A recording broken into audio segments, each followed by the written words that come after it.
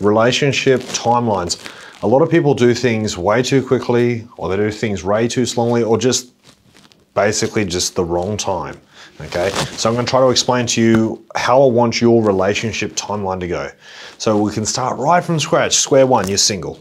You're single, nothing's happening, you got nothing going on, okay? How do you do it? What's the right pace? When do you do the right things? I'm gonna set it all out for you. Now, I've done this before in previous videos, and relationship timelines can be somewhat controversial, okay? It's okay if you don't agree with me, it's not a big deal. This is my timeline that I want you to try to follow. Now be aware, I've coached thousands of people from all around the world. A lot of people who have achieved a 10 out of 10 have not stuck to my timeline. A lot of them have done it a bit quicker because they like each other so much that they can't wait, which it's okay, it all works out. But I want you to try your best to stick to the timeline, okay? So, you're single. You're going online dating, you're talking to somebody, you meet for a date within the first week, okay? You don't want a pen pal. Meet within the first week or two, okay? You gotta meet quickly, get to know them in person, not online, okay?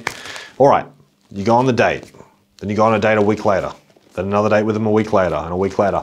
After about 8 weeks of this, you have fallen in love with each other, emotions have blossomed. Now you're in love, now you're an official couple, your boyfriend, girlfriend, okay? Facebook official, you're official now, okay? Which is great, you're exclusive, you're official, you're a proper couple. Okay, that's 8 to 12 weeks in. Okay, 2 months, 2.5 months in, you're an official couple. Then you want to keep seeing each other, keep getting to know each other, keep those emotions blossoming, keep the relationship growing and keep building attraction and all that sort of stuff until about 6 to 9 months when you're going to move in together. Okay, you're going to move in together whether you're 6 to 9 months together, okay? And then you want to live together for at least a year before getting engaged, okay? Then at least another year, then you get married, then start having babies if you want to, okay? Now, that's basically how the timeline works. That first year living together, I don't want you to do anything, just enjoy living together, learning about each other. Don't make any big decisions like getting engaged, getting married, having babies. Don't do that in the first year. The first year together is just about learning about each other and getting a good rhythm going with each other and getting on the same page, okay? Now, this timeline, I want you to try to follow the timeline because it sets you up for success. Following this timeline, what it does, it builds the foundation of the relationship properly so you can actually achieve a 10 out of 10, okay? You've got to be able to achieve a 10 out of 10. You can't do that if the foundation's not built properly. So if you do things too fast or you do things too slowly, it's never going to work out. Like one example of doing things too slowly is you might meet someone online and talk to them for 3 months without going on a date. That's very silly, okay? The chance of that working out, almost zero, very, very low, okay? Also, if you wait too long to be intimate, big mistake, okay? If you move in too fast, it's a mistake. Wait too long to move in, it's a mistake, okay? Again, any men watching this, if you've been with your girl, if you've been living with your girl for at least a year, propose to her, okay? Now, girls watching this, I know a lot of you get frustrated if a guy's not proposing. Proposing and all these sort of things, these are emotional decisions, okay?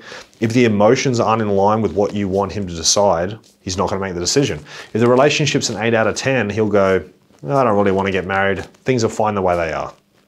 If it's a 10 out of 10, he'll go, this relationship's incredible. I wanna take it to the next level because it's so good. It creates desire, but the emotional decision will not be made unless the emotions are in line with what you want it to happen. So you've got to get the relationship to a 10 out of 10 first if you want to see that progression in relationships, all right? So remember that with each step, with this 10 out of 10 relationship and this timeline, you can't go to the next step unless it's a 10 out of 10.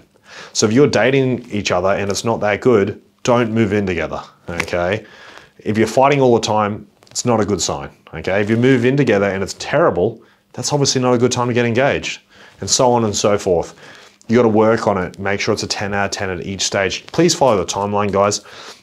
If you're not sure when to do certain things, shoot me a message, I'm here to help. Now, another question I get with a timeline, is this still the same with single mums and kids and all this sort of stuff? Yeah, the timeline's the same. The timeline's the same whether you have kids or don't have kids, whether you're two blended families or you're two single people who don't have kids, same timeline. I still want you to move in 6 to 9 months, whether there's kids involved or not kids involved, because it's not really, I know that sounds crazy, wouldn't it take longer? No, it doesn't. The majority of people I coach are single mums, okay? Now, whether it's someone without kids or with kids, the timeline is the same and it works, okay? Follow the timeline, guys. If you need more help, shoot me a message. I want to help you achieve a 10 out of 10.